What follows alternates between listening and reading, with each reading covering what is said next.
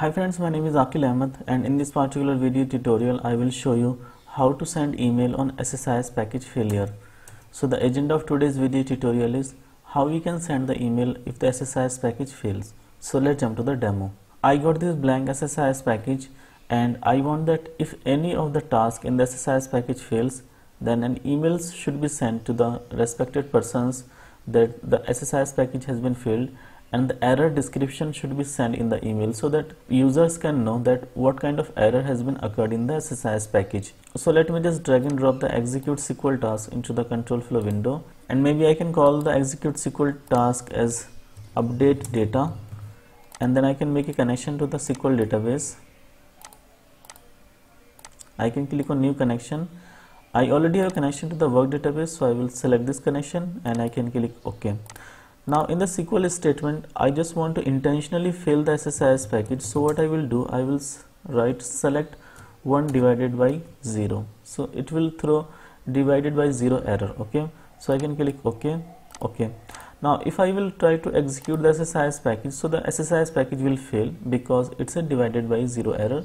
And for example, if you go to the progress, so you can see that this is the error, select 1 by 0 failed with the following error divided by 0 encountered.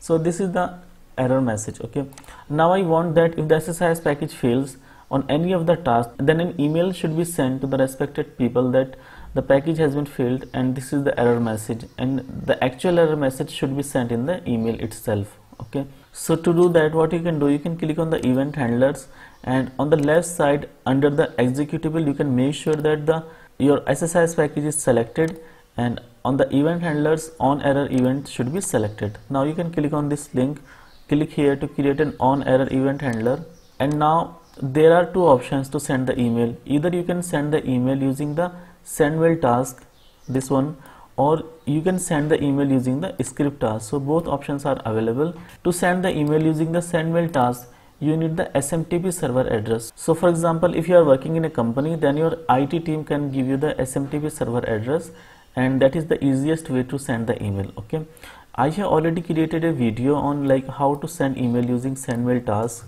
send email task in SSIS. Yeah, this is send mail task in SSIS.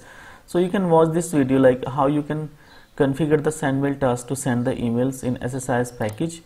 So I have shown you all the steps here, so if you want to check, you can see this particular video as well. But in this particular video I will show you, if you don't have the SMTP server, then how you can send the emails. Okay, we can right click on the script task and click on edit, and under read only variables we need to select the error description variable. This is a system variable that we will be using. Okay, and now I can simply copy the error description variable from here and I can click on edit script.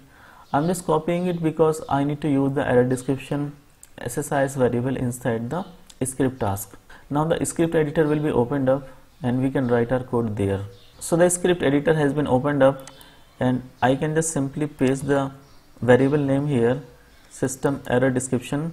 Now I have already written the code to send the email. This code I have already shared in one of the video how to send email in SSIS. You can download the code from there, and I will also share the latest code with you, so you can download it from the link in the description of the video. Maybe I can copy it from this location to this one, smtp.sendmail, and I can paste the code here. Okay, so this is the complete code. It is saying that some namespace is missing, so I can click on show potential fixes and I can add this one using system.net.mail. Okay, so the errors are gone and there is one more error, so I can add system.net namespace as well. So all the errors are gone. Now what we are doing here, that we are sending the email from this particular email address skumar84700@gmail.com. okay, and we are sending the email to this email address akil33@gmail.com. okay, and this is the password for the first email. Okay, and this is the SMTP server address, and this is the subject of the email, and this is the message body of the email. Okay, so before configuring this particular code, what you need to do, you need to enable the less secure app for this particular email address. So you can log into this particular email address, and then what you need to do, you need to go to this location and enable the less secure app. Okay, I have already enabled this one, allow less secure app on, but if this is off, then you can just set it to on. Okay, so as of now this is on, however it was off and I just set it to on. Okay, so this is the thing that you need to make sure. And now you can go back to the code, and I need to make some changes here. In the subject body, I want to change it that as test SSIS package got failed.